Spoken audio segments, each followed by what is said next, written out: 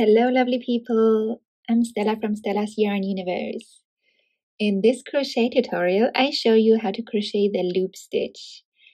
I'm recording this tutorial actually to go along with my new cuddly gnome pattern, and that's why I'm using this velour plush yarn for the loop stitch, because his beard is made of loop stitches.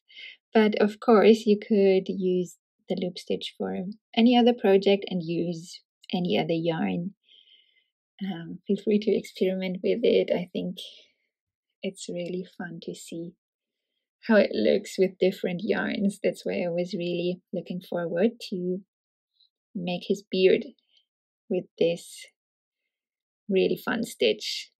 And so we just make a row of 10 stitches just as a sample, and I'm using green instead of white because I think that's easier to see. Still, it's not that easy to see because this is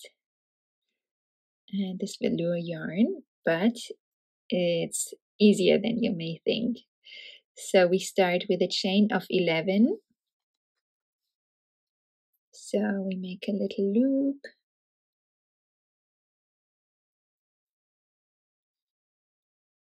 And chain 11.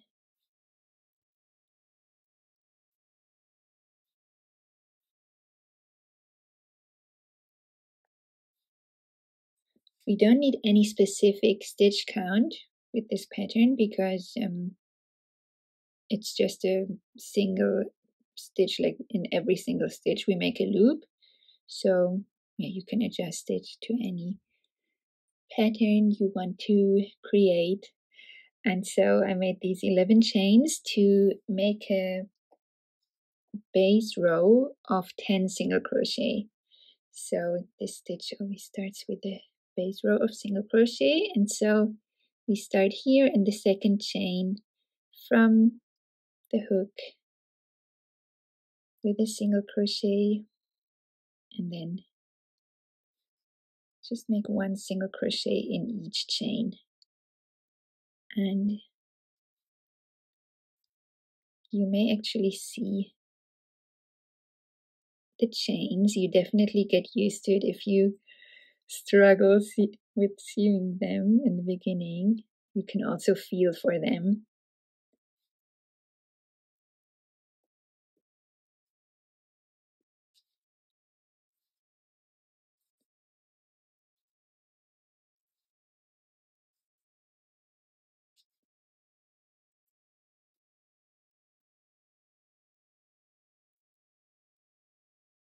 And that's it. That's our first base row done. So you can give this a little pull. Then we chain and turn our work. And now we can get started with the loop row.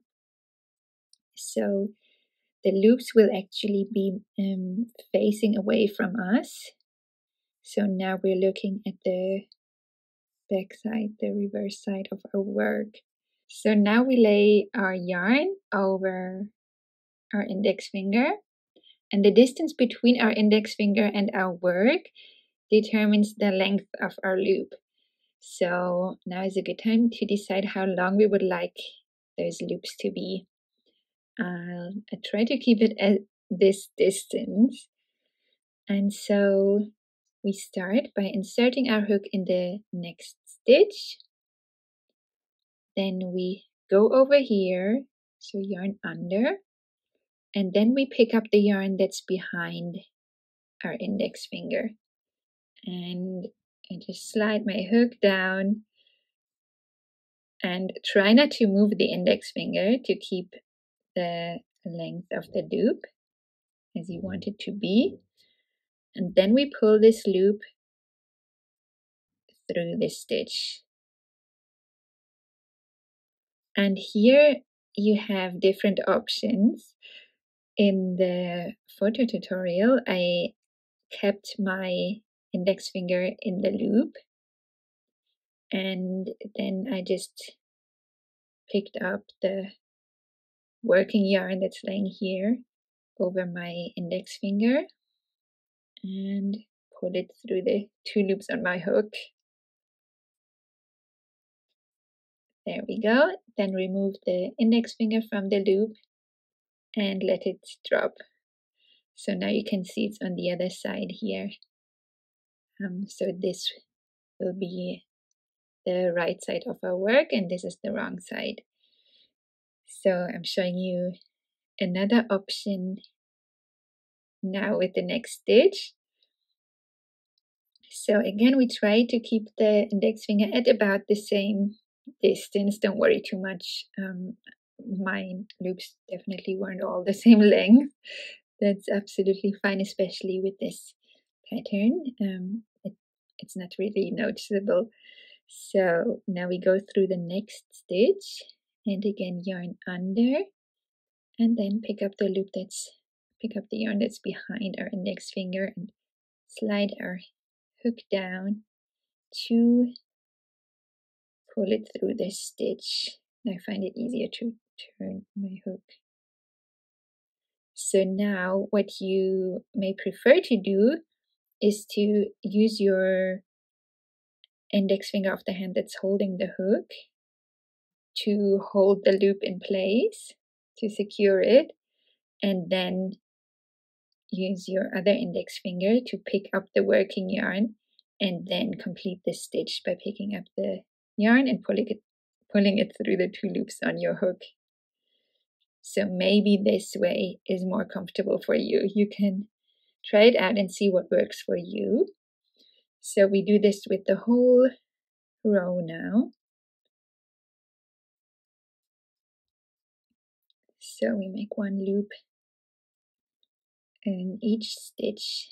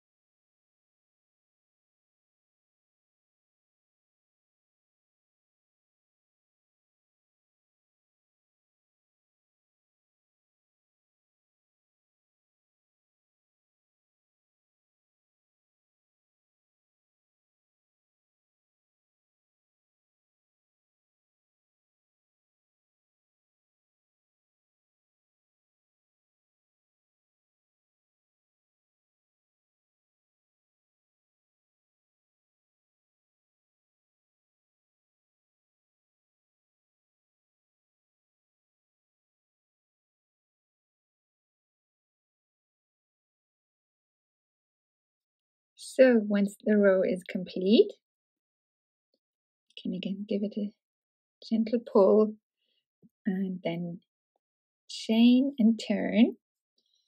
So this is how the front side looks now. And then as explained in the gnome pattern, in every other row, we just make a row of single crochet.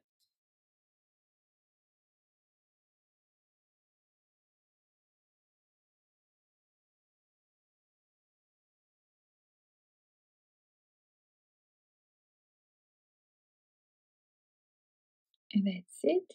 Give it a little pull. Chain and turn, and now we have a loop row again.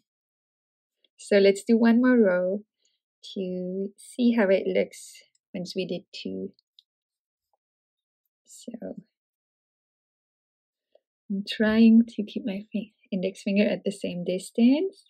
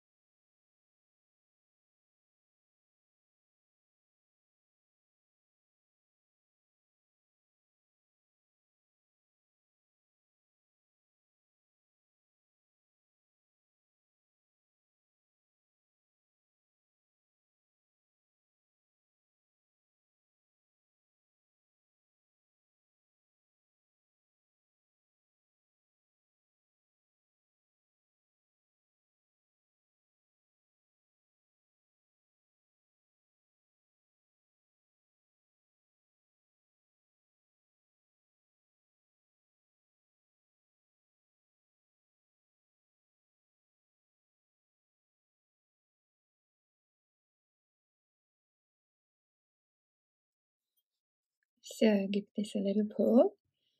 That's our second loop row done. So we chain and turn. And now our next row would be a simple single crochet row again. But I'll leave it here so you can see how it looks with 2 rows now.